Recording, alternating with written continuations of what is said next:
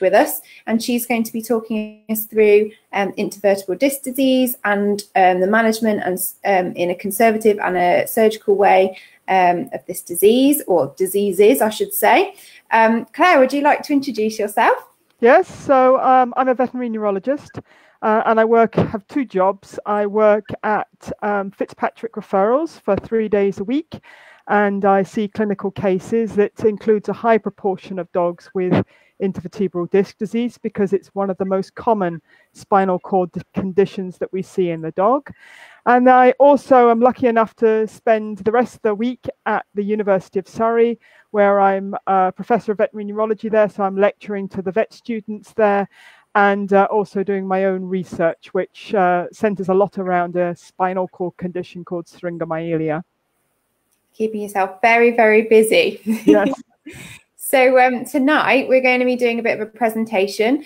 This is the first time we've done this, well, I've done this on Facebook Live, so please bear with me if there's any technical hitches, and obviously we have got a few connectivity issues with the COVID issue, so everybody's online at the same time, so bear with us, but I will let Claire take it away. So I'm going to disappear for a little while, and looking forward to learning lots from you about IVDD, Claire. Great.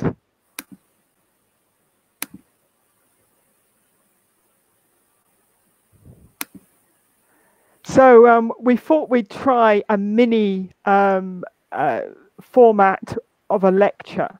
And that's because I'm quite a visual person. And you can see actually behind me on my dry whiteboard is the remnants of the diagram that I did last time that I presented on cam, where it was me trying to draw on a dry whiteboard and do it backwards. This time I thought I'd put in a few slides, just because I find it so much easier to have a visualization of what I'm talking about. And I thought what we'd first talk about is what is the intervertebral disc, because that is a source of confusion for many people, especially with the terminology that we use. We often say things like slipped disc, and I think of when something slipped, that something solid has moved from point A to point B, and is so pressing on the spinal cord or the nerves. But actually, in actual fact, when we talk about slip disc, it's quite inaccurate, and we actually usually mean burst or herniated disc. So what does the intervertebral disc look like? And this is a picture that is, sorry if you are just having your dinner and you think this is a bit gruesome, especially if you're having a T-bone steak. But this is an intervertebral disc of a dog here in cross-section. And this is the top part of the disc where my little hand is. And this is where the spinal cord would sit. And then this is the bottom part of the disc. And I like to describe the disc as a bit like a jam donut. It has this outside donut, this fibrous outer donut, and then we have the liquid jelly center. And this liquid jelly center is called the nucleus pulposus, and the outside part is called the annulus fibrosus. And this is in cross section. So you can see here, this red bit is the end of the vertebrae, and it's red because that's bone marrow.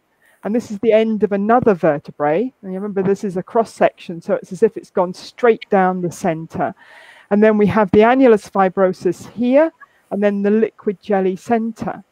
And I think when you look at this, you can really appreciate that this is a squidgy center to what is a hard object. And this gives the spine flexibility. If you didn't have the intervertebral discs, it would be like having a broom handle stuck up your back. You wouldn't be able to move at all. You'd be completely rigid. So the reason why I can do this, which I can demonstrate to you, is because I have intervertebral discs that allow my individual vertebrae to move. And to allow this, what you need is this incredibly dynamic structure. And you can see how the ligament here allows the flexibility of the vertebrae, but you need this nucleus pulposa in here as a bit of a shock absorber, as something that can deform under pressure, because otherwise then the whole thing would be very rigid and inflexible. Now, of course, what the problem happens is when this jelly bit dehydrates, when it's no longer squidgy. And that happens early in some breeds of dogs, and specifically those breeds that have chondrodystrophism. And chondro means cartilage, so it's basically a cartilage abnormality.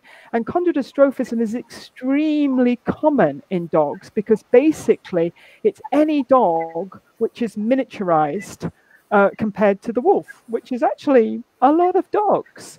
And the more chondrodystrophic they are, the more they have short legs, the more potentially predisposed they are to it. And of course, man has selectively bred for chondrodystrophic dogs really for millennia. We can certainly see records in graves of very miniature dogs. And this is because miniature dogs were bred for control of vermin and also for chasing prey that went to the ground. But nowadays, we don't tend to use them for that so commonly, but we do like to have them as a companion. So how does the DAT disc differ from our more regular disc here? Now, I'd like to just point out again before I go to the next slide that this is jelly. It looks like almost water, and in fact it's 80% water. And just look that this top bit of annulus is really quite thick. And if I show you now, this is what a dachshund looks like. And this jelly now has changed to something that is more like cottage cheese. And if we look at the annulus at the top here, see how thin it is? So we've got a double whammy here. First of all, we have the problem that this jelly no longer absorbs shock. It is no longer squidgy. And also we have a problem that this disc here is much thinner. So you can imagine a situation that if I was to tear this, then, or if it was to become torn, since I'm not going to actually tear a disc, then there's not much for this disc contents to come out. And of course, what is running along the top here? It's the spinal cord. So once we get a tear in this disc, then these disc contents come out and they press on the spinal cord. Or alternatively, they're extremely irritant and it causes inflammation of the membranes of the spinal cord, the sac that the spinal cord sits in, which we call the meninges. So you get a mild meningitis, not an infectious meningitis, but an inflammation of that membrane, which is extremely painful. And that's why you get those problems of pain and then dysfunction of the spinal cord. So this shows the most common type of disc degeneration that we see in these little chondrodystrophic dogs like our little dachshund here. So in the normal situation, we have a disc which has this fibrous outer coat and this liquid jelly center. And normally this disc is squidgy. It deforms. It's able to conform to all the different positions that you want to naturally put your spine in. But in the chondrodystrophic dog, it degenerates. And then this thin portion here, most commonly, because this bit is thicker, so if some bit's going to go, it's going to be the top, and then the disc contents come out. So it's not so much a slip disc, but a burst disc. And that's quite important for understanding how to manage it, because many people naturally assume that if you've got a slip disc and it's slipped from point A to point B, that I could push it back in from point B to point A, but you can't. This doesn't go back. It will be a bit like trying to squeeze back suntan lotion or toothpaste back into a tube. It doesn't go back because the hole is not able to take it, and it's not having a function anyway. So we have to distinguish that to the other type of disc disease that we see. And these are in what we call non-chondrodystrophic dogs. So these are things like your Labrador and your other bigger breeds that don't have any degree of dwarfism. And this is much more typical of disc degeneration that humans have. And so in this, you just get some aging degeneration and dehydration of the disc that's associated with wear and tear. And so many things will influence that. Genetics may influence it, but actually age is probably the biggest influencer, and also the pressure that's put on that disc. For example, if this dog, this Labrador here, had a degree of stifle disease, had a degree of knee disease, it would tend to throw its weight forward, and that might put more pressure on the spine and result in more problems. Oh dear, the picture's gone. Just see if we can get rid of that. This is the problems of technology.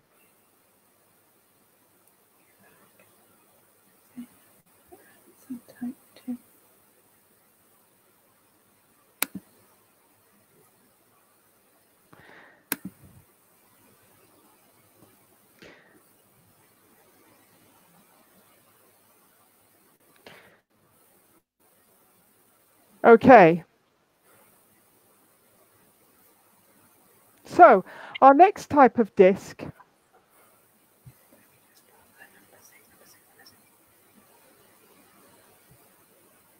that we can see is in the dogs which don't have surgical disc disease, and we tend to categorize as a type 3 extrusion.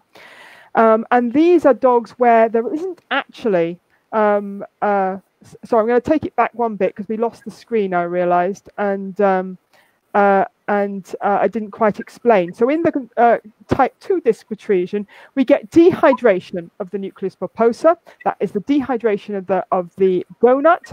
And what happens is that dehydrated disc gets pushed into the outer layers of the donut, and the whole donut bulges. So rather than a burst disc, you have a protruded disc that is pressing on the nerve roots. Our next type of disc disease is this one that's showing on your screen now. This is a very acute onset, non-surgical disc disease, and it is characterized by a very sudden onset paralysis, and it occurs in very active dogs that are suddenly exercising. And when I'm talking about these, I'm including a number of different diseases that we sort of all group together. And the reason for that is they're all relatively similar. So we can call them a hydrated nuclear pulposus extrusion. So that's when the jelly bursts out, but it's normal jelly. So because it's mostly water, it doesn't form much compression of the spinal cord. And then we have a high velocity, low volume disc extrusion. And the way I describe this is it's a little bit like a bullet. Now, if I had a bullet in my hand and I threw it up and caught the bullet, then it wouldn't traumatize my hand. It's small, it's little, and it's not doing much damage. But if I fired that bullet from a high velocity rifle, then that small object could take away my hand and my arm. And that's what happens with these high volume, low volume disc extrusions, because they are very small objects, but fired off into the spinal cord at very high velocity and do a lot of damage. They impact the spinal cord. So your typical scenario is your dog, like this very active dog here that's catching a ball, leaping up and catching a ball, yelping, and then suddenly becoming paralyzed. And the difference with these particular ones is that there is no surgical management for them. So you can only do physiotherapy. And the final type of scenario is your fibrocartilaginous embolism, which is very similar, but is where a very small amount of disc material manages to go into the blood supply to the spinal cord and cuts it off. and so you get literally an infarct to the spinal cord. So 3 types of disc disease, but very, very similar. And it's actually quite difficult to tell the difference on an MRI scan. And actually in all of them, the only way you can confirm which one it was is to do a post-mortem on the dog, which I think the dog would object to doing, as that's somewhat the ultimate, but rather distressing diagnostic test. And so in this particular image that's showing now is one that is showing that acute non-compressive nucleus pulposus extrusion, or a high velocity low volume disc. And what you can see is that red arrow is pointing to something white, and there's many of those white things going along in a straight line. Those white things are the centers of the disc, the jelly, the nucleus pulposa in the disc. And you can see with the one that the arrow is pointing to, it looks slightly different, but only very slightly. In fact, there's 2 disc space down looks more different. But I can tell you in that one, it looks slightly less volume.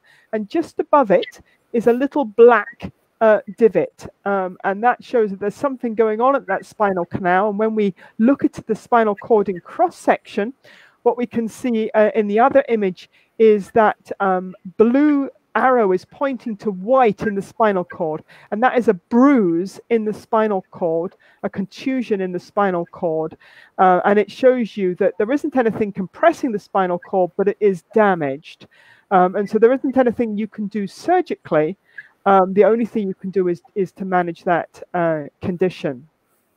So what we want to talk about now is the different ways of managing the spinal cord injury, which depends a lot upon how bad the spinal cord injury is. And this grading system is very much used by neurologists and vets to communicate with each other. So grade 1, you can see, is an animal which is painful. Grade 2 is an animal that is still walking, but weak, so dragging their legs. Grade 3 is an animal that is no longer able to walk. So they're either so weak they can't stand up or make any meaningful movement, or they're completely paraplegic. Grade 4 is a dog that has lost the ability to urinate, so-called neurogenic bladder. And grade 5 is the worst of all. This is a dog which is paraplegic, has a neurogenic bladder, and has lost all sensation of pain, which means that when you pinch the toenails, they're not able to feel them. And that is a condition which is a poor prognosis. And really, if anything surgically can be done, then it should be done, because the prognosis with surgery raises from less than 5% to greater than, well, about 50%. However, that really only applies to intervertebral disc disease. If you're dealing with a spinal cord fracture, a road traffic accident, then the prognosis is hopeless. So how do we manage these particular problems? When do you refer? Well, actually, if you take everything up until grade 5, then you can have success with non-surgical management. And so if finance is an issue, which of course it is, especially in the situation we have at the moment, then you may get success with non-surgical management. And really, actually, when you look at the papers, that success is up to about 80%. So it is worth pursuing. However, it's fair to say that the greater the grade, so for example, a grade 4 dog, then the less chance that they're going to have with non-surgical treatment, and the longer they're going to take to recover. So if there is an option, really with grade 3 to 5, it would be better to manage surgically if that's a good option, or at least assess the dog for that. I've put there a question mark, radiographs, or taking X-ray pictures, and there is pros and cons to that. The con is, or the disadvantage, is that radiographs are actually pretty expensive. To get a good spinal radiograph, you really have to either very heavily sedate or anesthetize the dog, because the positioning is such that no dog that is conscious would just lay there. You really have to stretch the dog to get a good position. And so that, and taking a few good quality radiographs or X-ray pictures, would really set you back several £100, even if the vet was being quite generous. And the trouble with taking X-ray pictures is they're not conclusive. And so though they, in some instances, can be highly suggestive that you've got a disc problem, they're not enough to do surgery on. And so sometimes your vet will advise you, yes, well, let's get X-rays, because if it's suggestive, then we will want to refer. But sometimes they'll say, well, actually, because I think clinically that it's a very good chance that you need to have surgery, we won't get X-rays because that might increase the expense that you're going to have. And unfortunately, surgical management is always going to be an expensive procedure. So how do we manage non-surgical disc disease?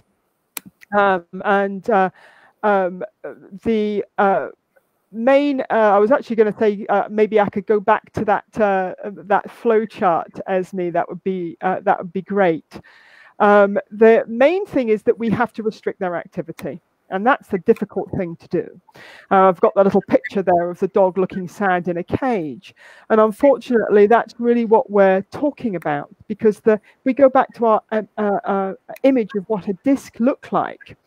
The disc is. A disc extrusion is where you have a hole in that annulus fibrosus. And what we want to do is to stop more disc material coming out of that hole. And if your dog is feeling fantastic and wanting to jump up for a ball and jump up for the postman, and let's face it, if you want to have a dachshund, that's what they're going to want to do, is to jump up when the postman comes, then more of that disc material is going to squeeze out of that hole in the annulus fibrosus. And so we have to restrict the dogs. And we also have to provide pain relief, because that would be unethical not to, and really a real welfare problem for the dog. And so that's another reason why we have to restrict, because if we provide some analgesia for the dog, then they're going to feel fantastic and want to jump up for the postman. So we really have to restrict these dogs, and that means leash walks only to just do their business out in the garden and nothing else, and cage rest or equivalent, so cordoning off a non-slip area of your house. And that's why I actually advocate that it's a good idea to train your dog to comfortably go into a crate, because you never know when you might need to restrict your dog. Now, hopefully, after 2 weeks of this, and believe you, it's an agonizing 2 weeks. I've had to do it myself with my own dog, and that was a very painful period for me because the dog was driving me nuts. But hopefully after that, we'll get an improvement, and we can continue that for a further 2 weeks, perhaps increasing the walks to about 10 minutes, 5 to 10 minutes, and hopefully we'll then continue to improve, and then we can gradually return to normal function over usually the next 4 weeks. And the way I normally do that is by saying increase the length of the walk by 5 minutes per week. So it goes from 10 minutes to 15 minutes to 20 minutes. You get the picture. However, if during this time there is no improvement, you really have to consider surgery, because frankly there should be improvement. If the disease is down to swelling of the spinal cord, or irritation of the meninges causing pain. If there isn't an improvement, it suggests there's a great big old lump of disc material underneath that spinal cord, and that's not going to improve because of the volume of material. So you certainly should consider surgery. You should also consider surgery if there is a deterioration at any point, because again, that means that probably more disc material has squeezed out through that hole in the annulus, And so what was a small compression is now maybe a bigger compression. And sometimes when you do surgery on those dogs, you can see an onion layers of disc extrusions.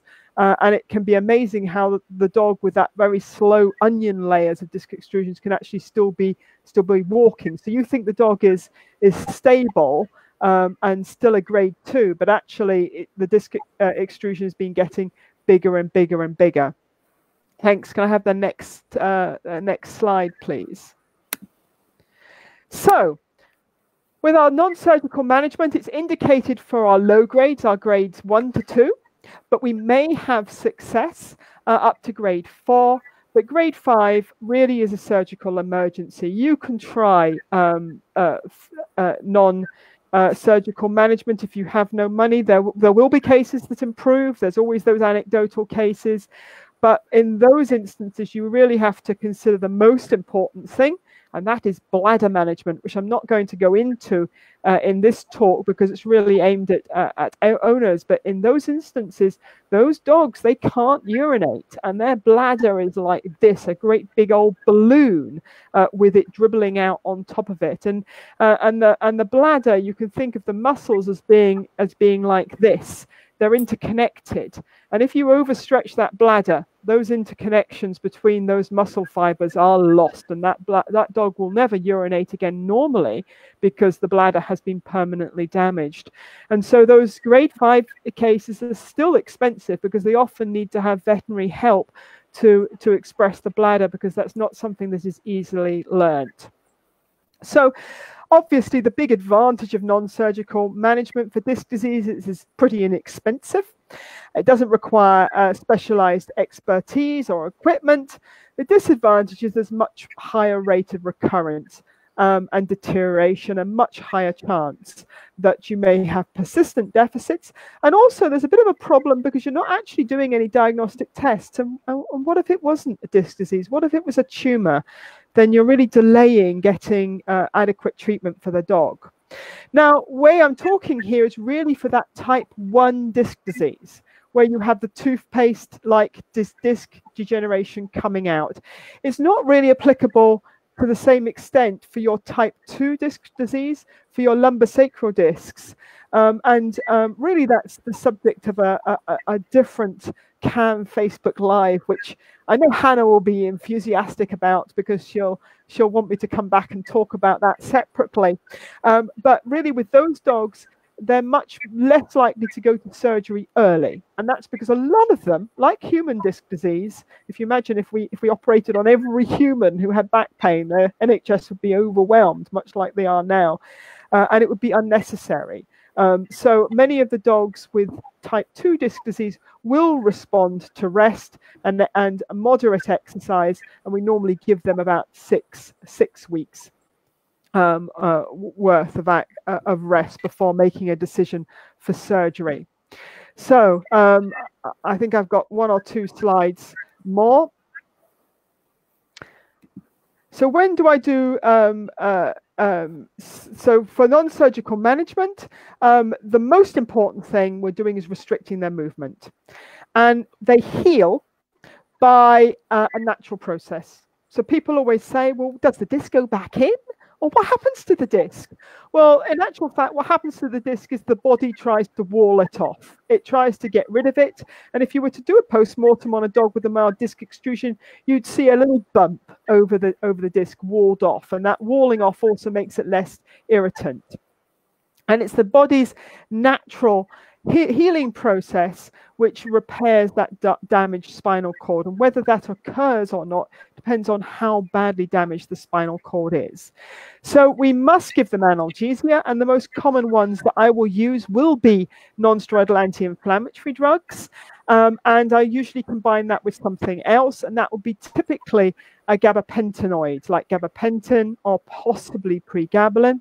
And of course, the hospitalized dog, you might use opioids. Before anybody asks, I don't use tramadol in dogs. I might use it in cats, and tramadol in dogs is notoriously unreliable and less likely to result in good pain relief. The other thing that I don't use is corticosteroids. There have been numerous studies on corticosteroids, and although they will reduce spinal cord swelling, they will also interfere with healing and will increase the chance of adverse effects such as gut perforation or ulceration, really nasty things. I say there's always exceptions, and I will use locally delivered corticosteroids in the form of epidural steroids in lumbosacral disc disease, and they're just rare cases such as Wobbler's syndrome, and when there's really bad nerve root irritation, that I will use it. But on the whole, for your routine case of spinal cord disease, I will not be prescribing prednisolone or dexamethasone. And as I've said before, exercise restriction is crate restriction, confining to a small area, carry or walk out to urinate and defecate only, no stairs and no jumping. So that means if your dog is sleeping on your bed, well, I can understand why you would want to have the dog sleeping on the bed. Many people do. You're going to have to find a way of solving that problem, because if your dog jumps off the bed, then they are at risk of injury. And I don't know whether or not you'll be able to carry your dog upstairs or not. May I have the next slide, please? So when do we do surgery? Well, as I've said before, grade 5. But unfortunately, if we're talking about a dog which has had a road traffic accident, then we will not recommend that those dogs have surgery, because we know from sad experience that they don't get better. Grades 3 to 4, they generally recover more quickly and with less residual deficits and pain. And actually, when we're talking cost, it can be actually sometimes cheaper to do surgery than to have the dog in the hospital for weeks and weeks. Grade 1 to 2, it's actually worth it. Trying conservative management. However, some people like us to get a diagnosis for reasons that I've stated before, to rule out the nasties. And if the imaging shows there's a big old spinal cord compression there, as it might do, then those ones we think, well, it's better that they be managed surgically, because it's likely they'll always have a problem. So we also need to think about physiotherapy, though, because really, the more inactive we have these dogs sitting in crates, then that will result in muscle contracture and decrease joint movement. And one of the advantages of doing surgery is that you can implement physiotherapy much sooner. And I'm so lucky where I live, because, sorry, where I live, I'm lucky where I live, but I'm much more lucky where I work, because where I work, we have physiotherapists that that attend our morning rounds, and we literally transfer our surgical patients too. So the dog will have surgery on one day, and in morning rounds I'll transfer the care to the physiotherapy department. Of course, the dog's also being cared for by our nurses and our vets, and they will implement a cage-side physiotherapy program, and then usually are involved with the discharge of that animal, so that the owner is going home with instructions. And then they'll transfer to a local physiotherapist as necessary. So you can see the different types of physiotherapy that are being employed here. One of the most important things is just walking the dog with support, as you can see in the topmost corner, with what we call them space pants or silver pants on, to help support the dog in a normal position. You can see some more advanced physiotherapy there, where we're making the dog balance. Now, we don't make the dog start off balancing on a little wobble cushion like that, or a wobble board, as you can see there. We'll start with what we call leg lifts, just gently lifting the leg. It's called pointer in Pilates or yoga, if you're doing that yourself. So lifting the leg, making sure they keep the spine level.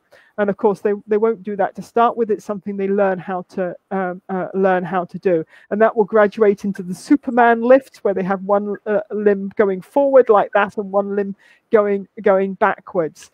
And it's really worthwhile hooking up with a physiotherapist because they will certainly help get the dog mobile more quickly, in my experience. Especially if the dog is very inactive. And really, I think the physiotherapy doesn't have to be too onerous. I say to people, well, really, if you can spend the time for the opening credits to your favorite program, so 5 minutes, then it be something that you do in the evening whilst you're relaxing, whilst you're watching your favorite program, then it's not too difficult, or whilst listening to your favorite piece of music.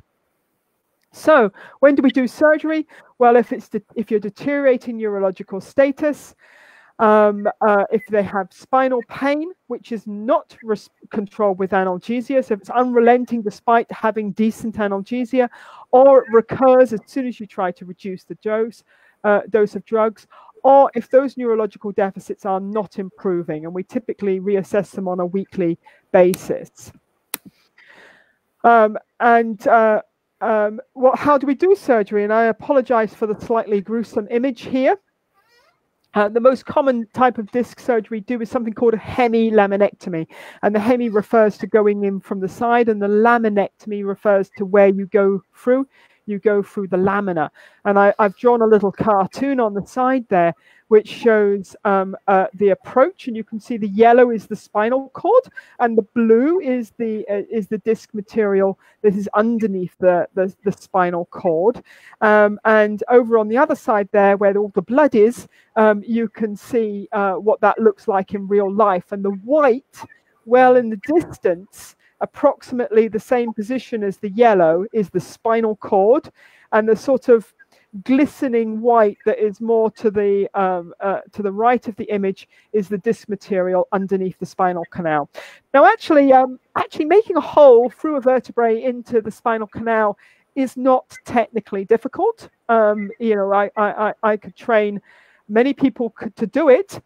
But knowing what to do when you get there is technically difficult, and you definitely need a lot of training. And ideally, that training should be provided in a residency program where you have, which is typically 3 years, where you have the ability to call on somebody more senior to help you out if you get into trouble, or if you can't find the disc. So the most usual reason for calling someone is you can't find the material. It's well under the spinal cord. And so also they can learn from your expertise, because obviously making a hole is technically easy, but it's also technically easy to really damage the spinal cord.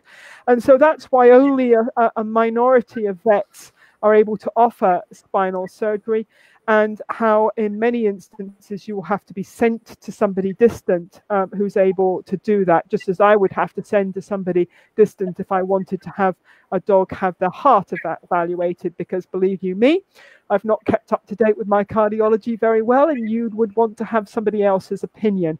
All vets are specialists to some degree, even vets in general practice. They are specialized in knowing an awful lot about many different things.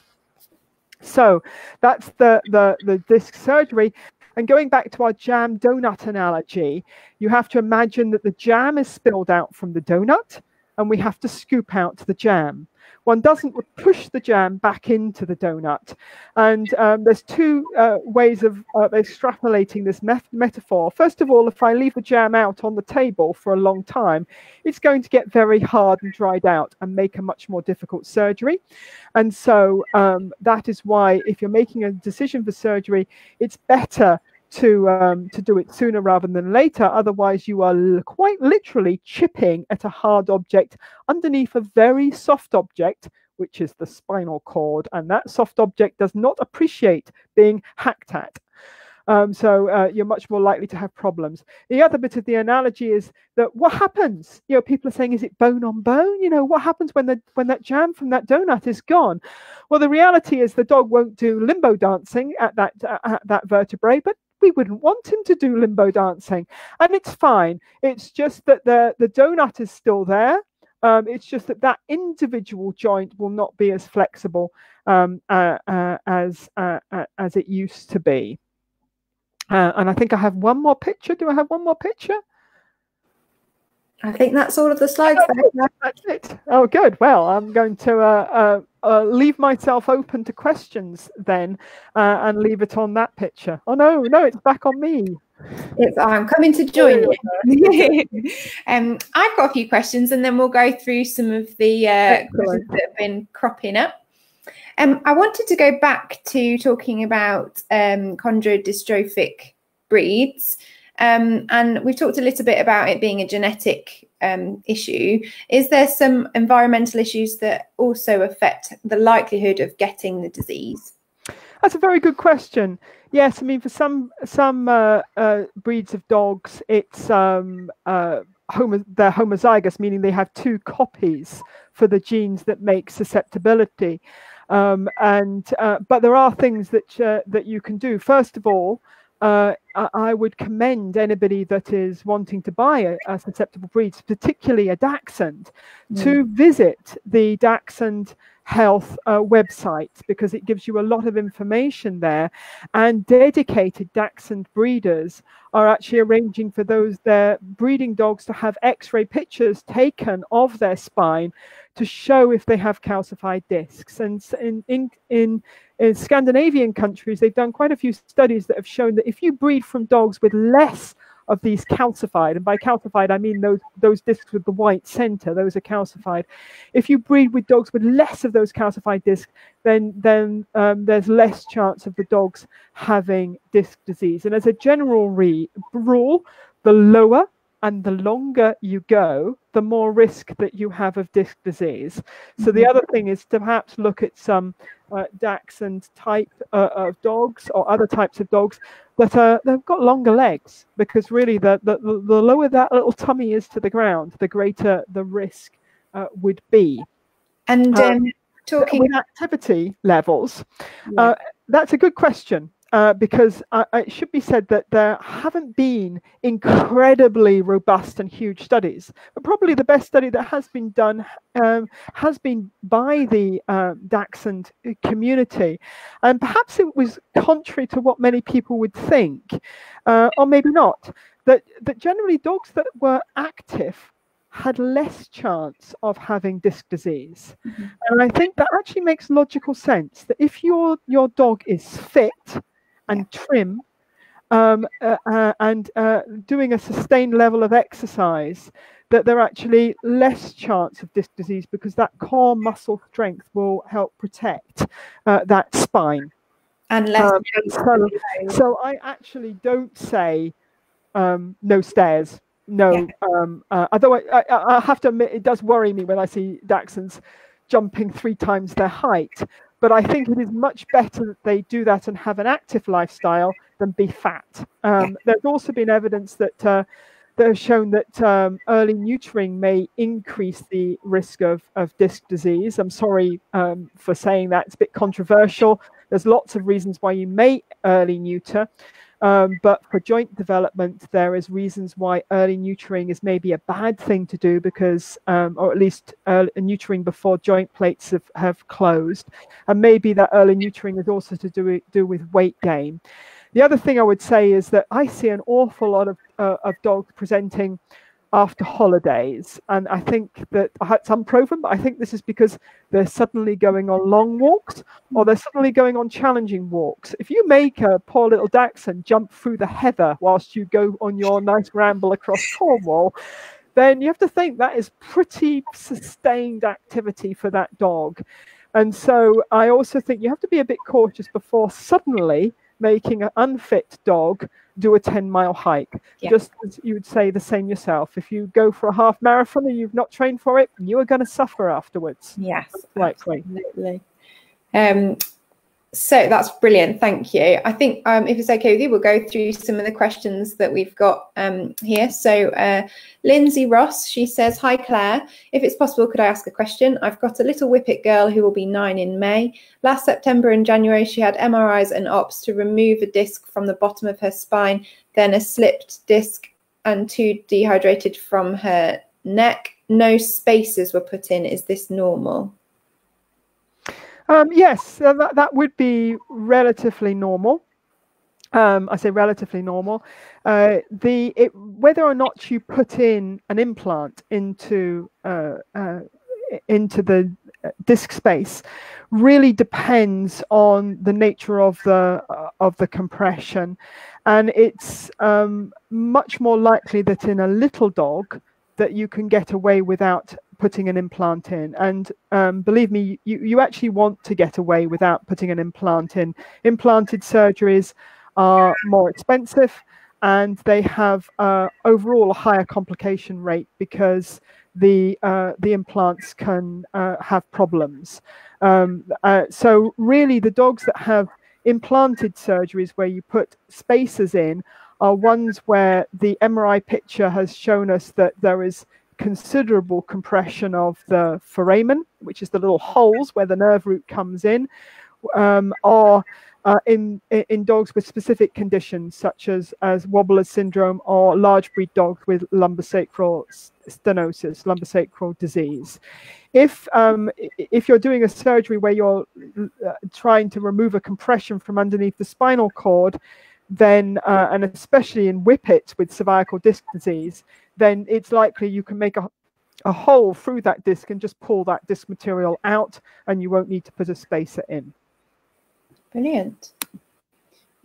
So we've also got a question from, let me just find the lady's name, from Rebecca, just asking how we distinguish type 1 versus type 2 without imaging. Really will probably be on signalment, which basically means breed, age, and presentation. If it's a Dachshund, it's highly likely to be type 1. If it's a Labrador, it's much more likely to be type 2. I think you can also tell by acuteness, or how quickly the condition occurred, because actually type 2 disc disease can occur in some large breed dogs, especially German Shepherds. But in type 1 disc disease, it's a tear and an extrusion, and so you get this very sudden onset history. Whereas type 2 disease, it comes on a lot more slowly and may not be associated with spinal cord pain if it's just the spinal cord that are being compressed rather than the nerve roots. And I suppose the dogs that we see with the multiple site type 2 disc protrusions, apart from the Labrador or Staffordshire Bull Terriers, they seem to be particularly good at getting multiple disc protrusions as an older dog. Yeah. We've got Charlotte's asking about pet strollers for recovering Dachshunds, which have large air-filled tyres, and the dogs are secured with safety straps to a harness. We consider them safe to use during recovery, provided they're used on smooth terrain and always supervised. Is it safe to use them immediately? I assume that means immediately post-surgery. Hi, Charlotte. Well, I'm not too sure what you mean by stroller. Do you mean the push chairs that you put dogs in? Well, yes. I think that strollers can be very useful for allowing a dog with very limited mobility to have some quality of life and save your back.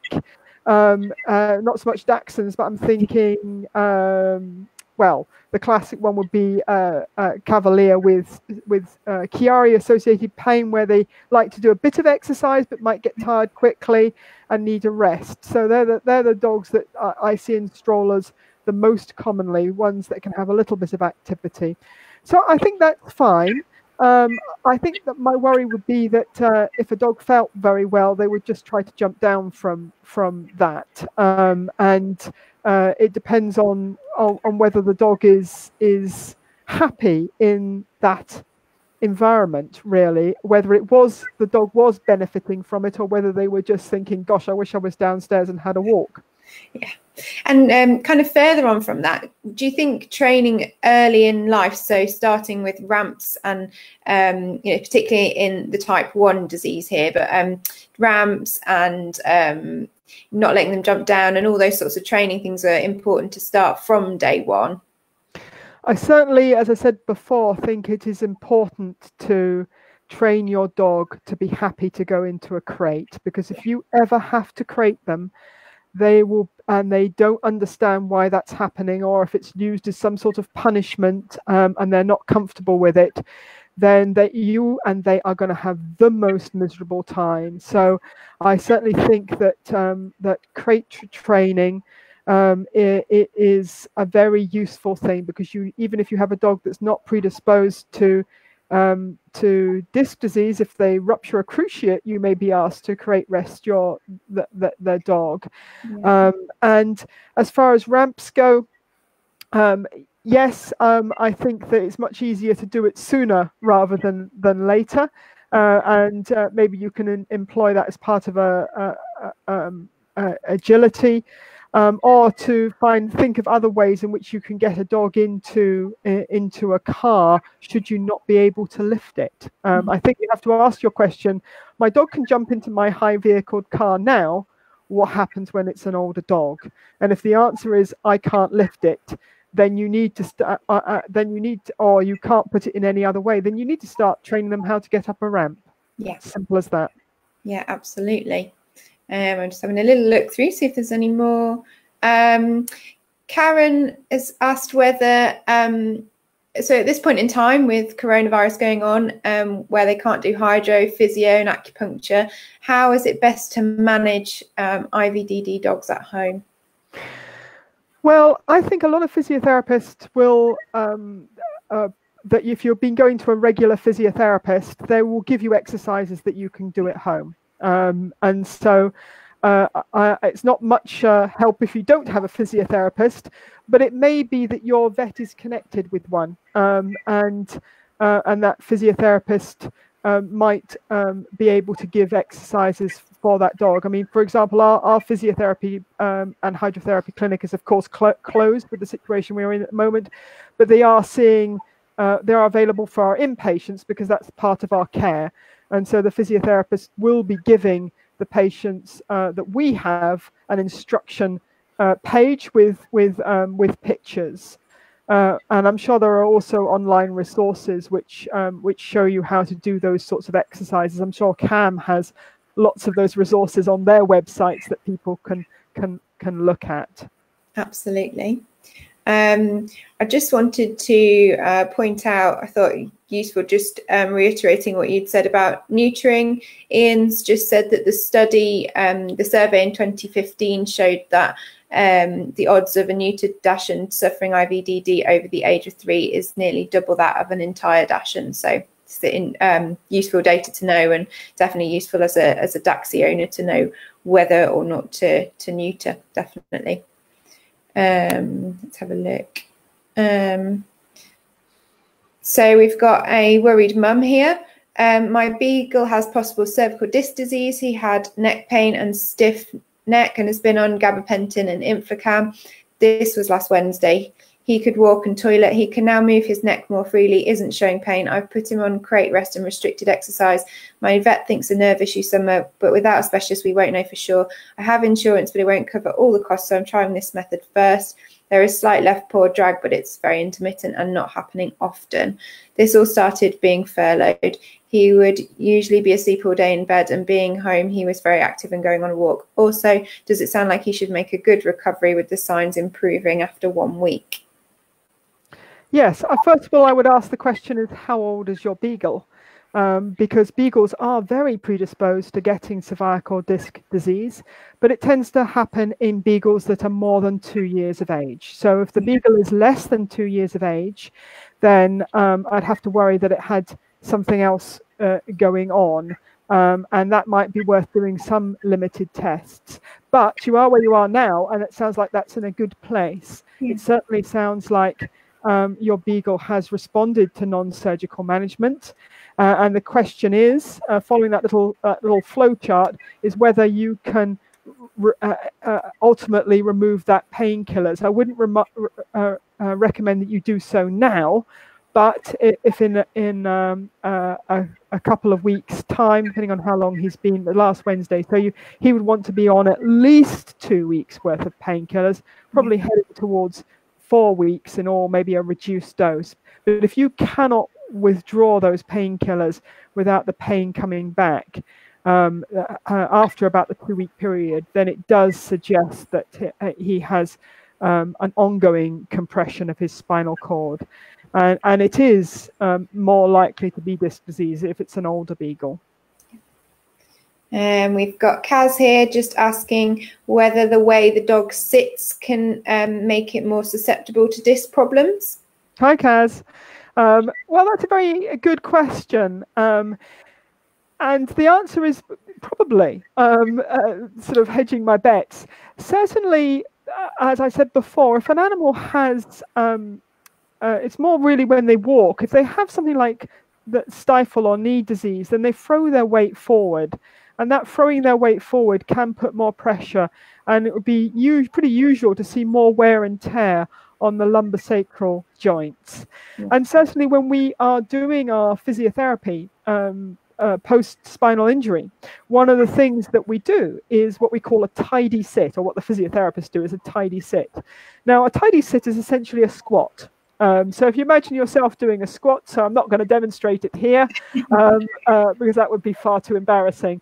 But if you imagine yourself squatting or sitting down towards a chair, but without a chair being there, then that actually requires quite a lot of quadriceps action and gluteal butt action going on. If your dog is weak, they may sit in a sloppy way with their legs out to one side.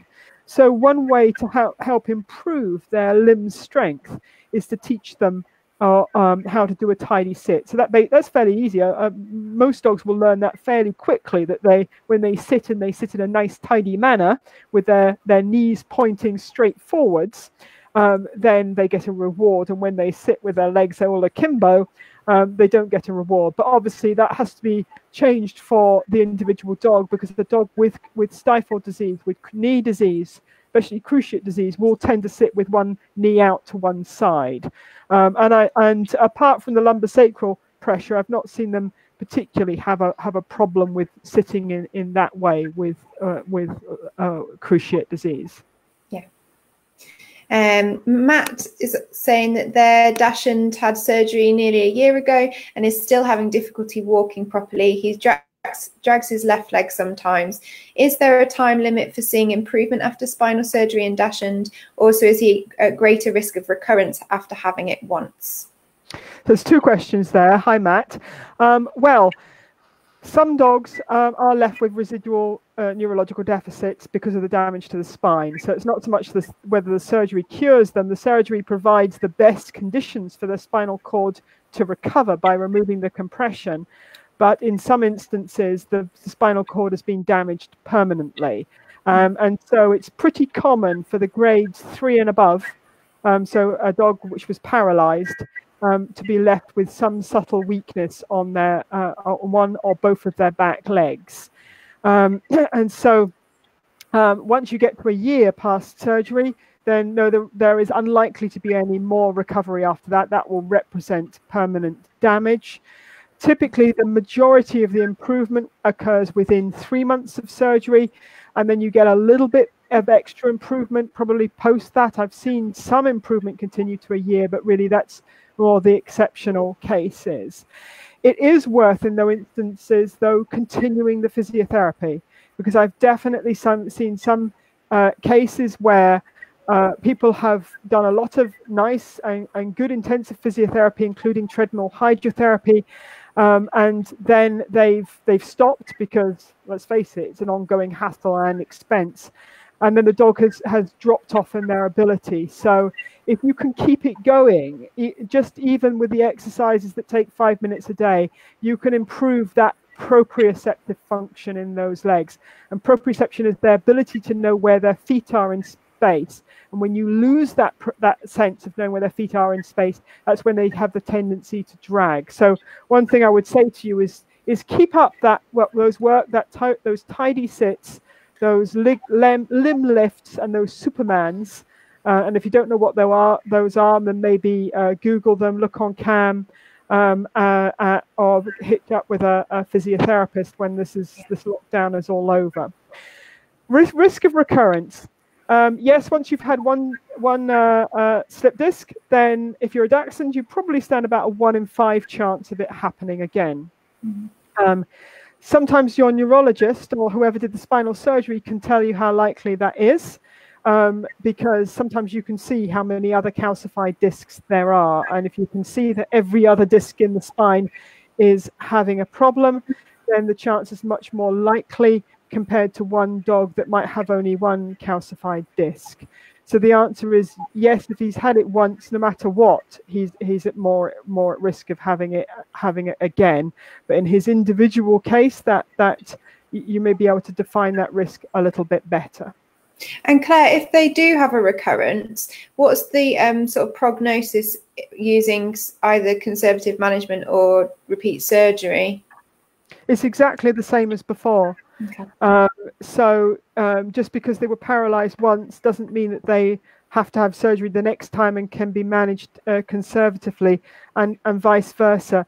The only thing I would say is if they've had an incomplete recovery, especially if they were grade 5, then those pre-existing neurological deficits are going to be already still there, and it's going to mean that they will still have those and to recover from the other injury. So that might make it more difficult for them because they already have a weakness. Yeah. Great. You're ever so popular. We're getting so many questions. I'll just take one more question. I'll just pick one at random. Well, I can stay for another 15 minutes if you want. But okay, yeah, we'll do a couple if that's okay. Yeah, absolutely. So let's have a look. So we've got my miniature dachshund has been struggling to walk for about a week with wobbly back legs. I believe he's on stage 2 of IVDD. He's having an MRI tomorrow. Would you recommend surgery at this stage? I would wait to see what the MRI shows. That will be the key test. It'll tell you one way or the other. I suspect from what you say, though, that surgery may well be a likelihood if he's been struggling to walk for a week. Yeah. Ian has said, Claire, could you say something about fenestration benefits or evidence? Ian, I took the fenestration slide out. Esme, can you put it back to the picture of the surgery for me? Yeah, let me just get rid of me for a second. So fenestration is where you make a window into the disc.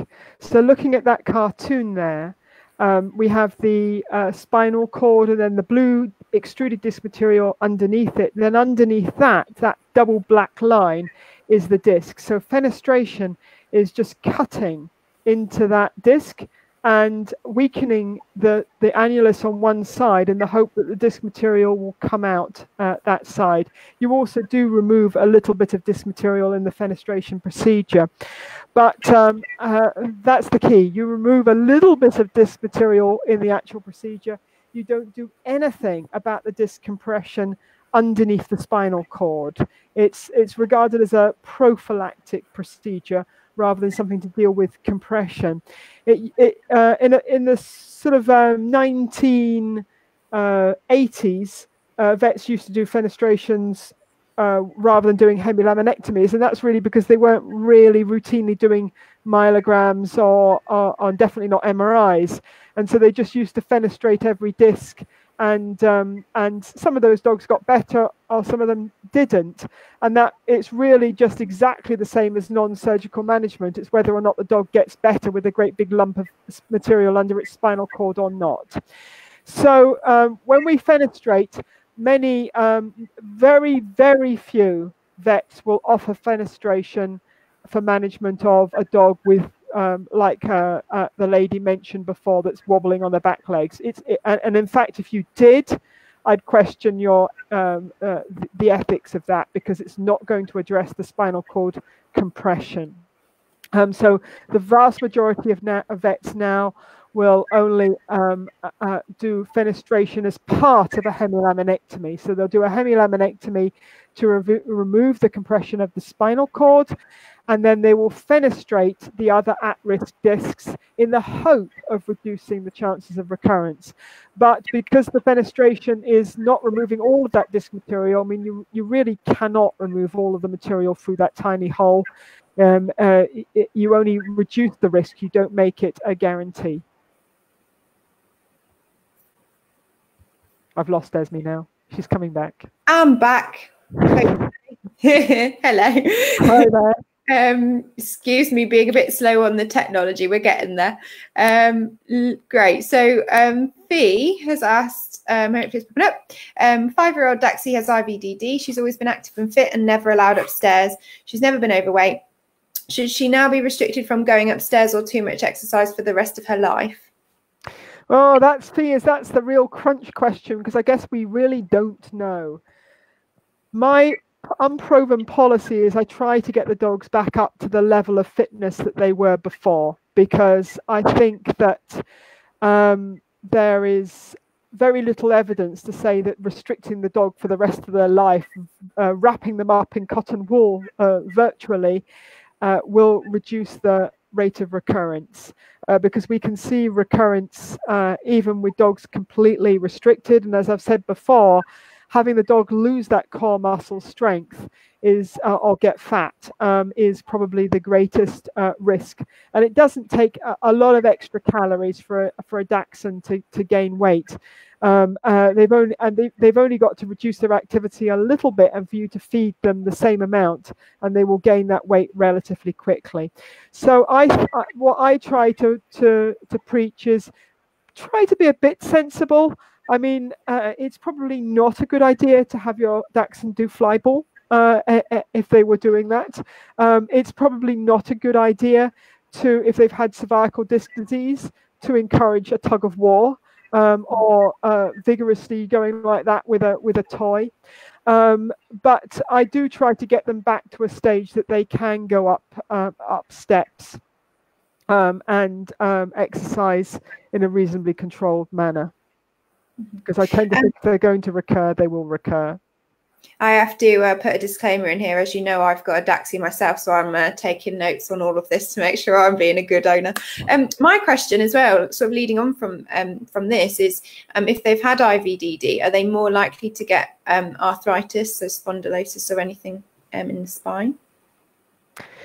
Well, spondulosis is another subject entirely, and it is just a new bone formation that occurs bridging two vertebrae, and it will occur if the donut part of the disc is disrupted in any way. And so spondulosis is just the body's response to disc degeneration. And I think of it as a bit like a stake put up against a wobbly tree.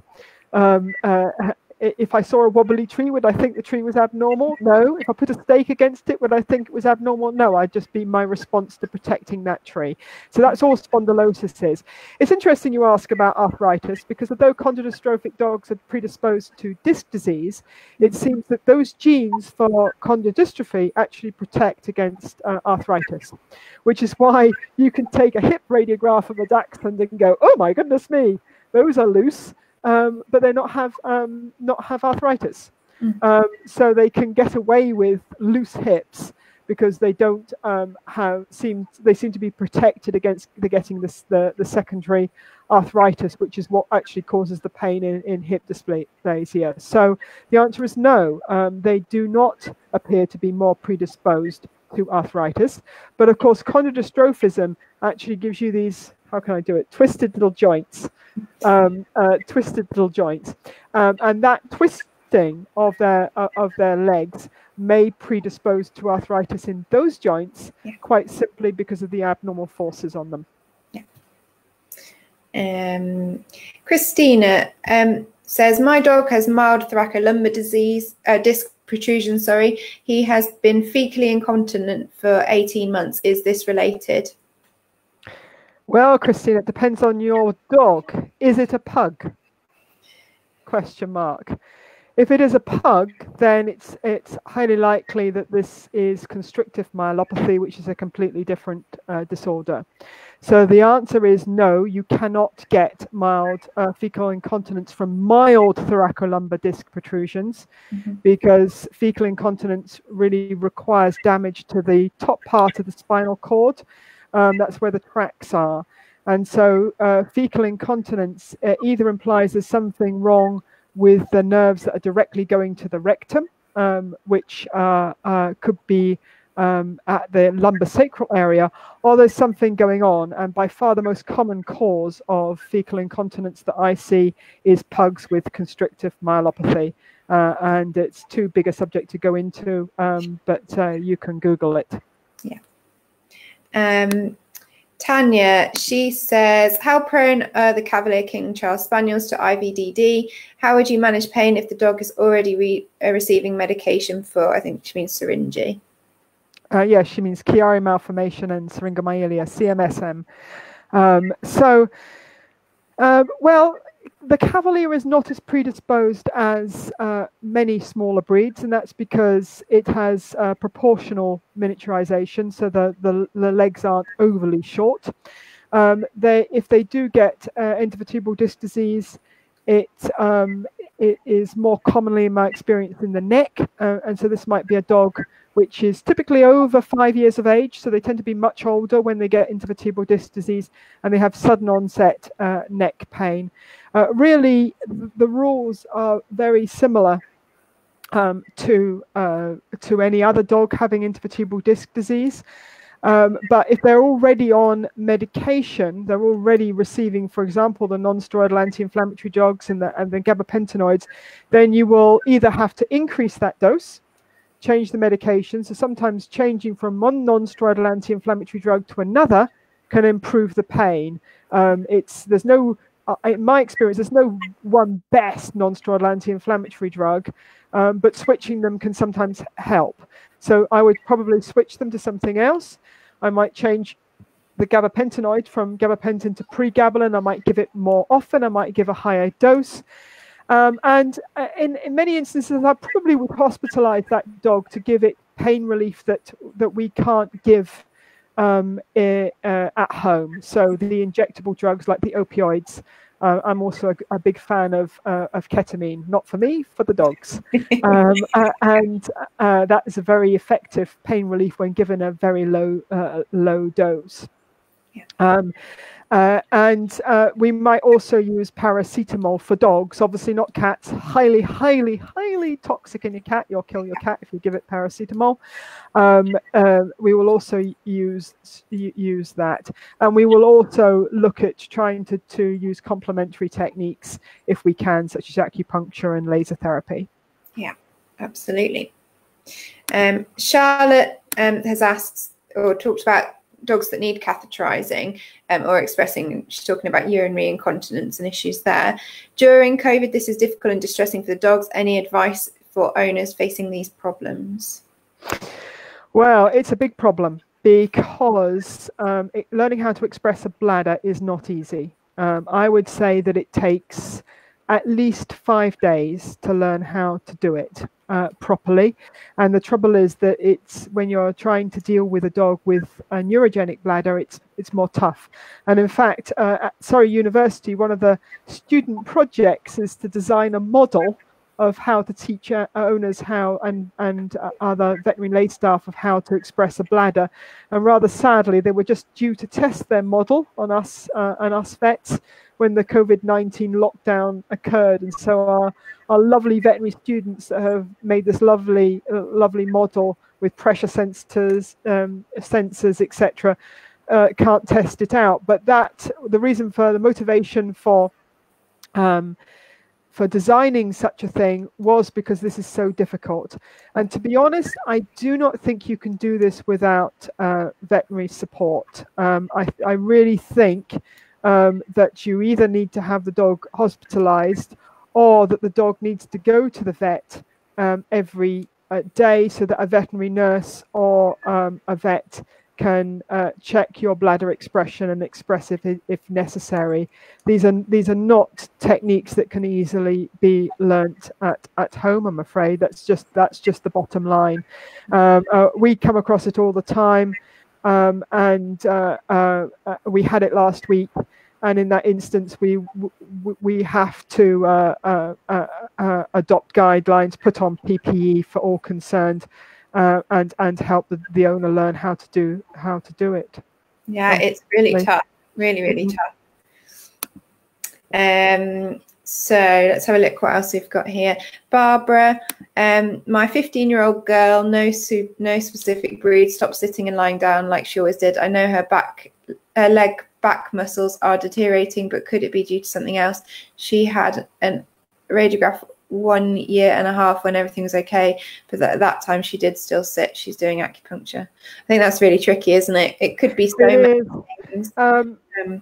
Really, I suppose if she's dragging her legs, then it could be something called degenerative myelopathy, which is a disease we see in older breed dogs.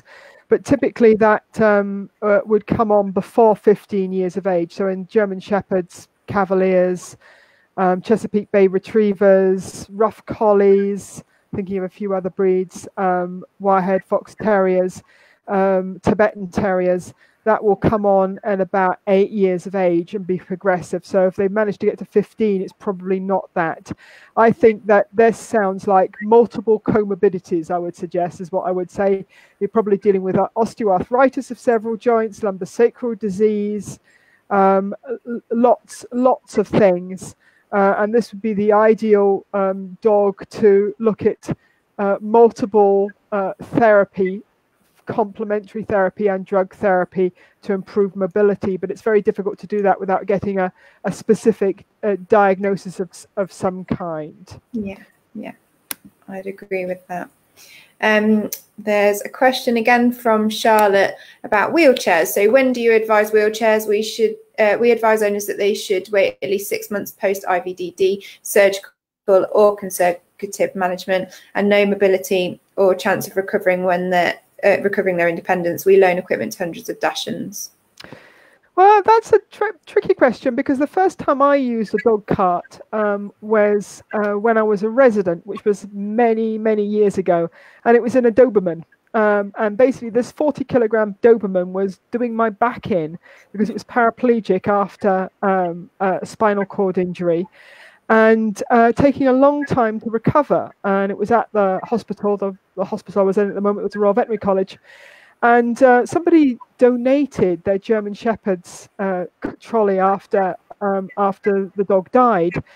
And I put this Doberman in it, and big rookie mistake, I didn't put a lead on the front. And there was this Orwellian image of me, you can imagine, of a Doberman in a cart, hurtling off across the fields behind the Royal Veterinary College, with me in hot pursuit. And I literally had to remove that Doberman from a bush where he chased a rabbit. And that really, and then the next day he hurled his cart sideways like this up against a post because he thought he could cock his leg. So I think there are some instances where an animal is taking a very long time to recover, where you can use a cart as part of their physiotherapy to give them a better quality of life, because that Doberman turned a corner when I was no longer holding him up with a harness. Yeah. And so I will say, if the dog is taking a very long time, that they can go in a cart for part of their walk. And that will allow them a little bit of freedom. Just if you had such a problem and somebody wanted to take you for a day out, shall we say to Wisley Gardens or something like that, would you walk around all of that big property when you were recovering from your spinal surgery? No, you would not. You would ask for one of their wheelchairs for you to be pushed around in. Yeah. So I think a similar sort of thing. Yeah. And I also think if the dog is not going to walk again, why wait till 6 months? But I also agree with you that you have to use it or lose it. And if you pop that dog in that trolley too early, then they'll think, oh, well, this is great. I don't actually need to have 4 legs, so off I go. So I think you really have to look at the individual dog and not make a written rule. Yeah, I have a couple of pug myelopathy dogs that I treat with acupuncture, and we use the cart for them just to literally get them out of the house, and it actually gets them to move those back legs because they can't hold themselves up. So in certain instances they can be useful, but I think in the pug myelopathy, the constrictive myelopathy, if the cart actually can help in that instance. So in that problem, you have an issue where the dog congenitally doesn't have joints between their vertebrae. And the more they're wobbling about from side to side, the more they're stressing that spinal cord. And so in those instances, carts are definitely the best option for them. because it will allow them mobility. Because really, once they have lost the use of their back legs, it's really unlikely to come back even with surgery. Yeah. And I think we'll take the last question. Catherine said her 6-year-old Cavi had slipped 2 years ago. Rest improved, but she still lays down after running in the park, stretches her back legs out like a frog. Would she be feeling discomfort? I think for a dog to lie with their legs out like a frog suggests they're quite comfortable, actually. So most dogs that lie in that position actually don't have spinal pain. So I would say probably not, if that was the problem. Yeah. Brilliant. I think that's it. Thank you, Claire, so much. This has been absolutely brilliant. I've learned loads. I'm sure everybody else watching has as well. And it's been great to go through all of the questions with you. We're desperately wanting you to come back to do maybe wobblers or lumbosacral disease or all of the above. So we'll look forward to that if that's okay with you. But thank you again for your time. You're welcome. Welcome. Bye, everybody. Bye, everybody.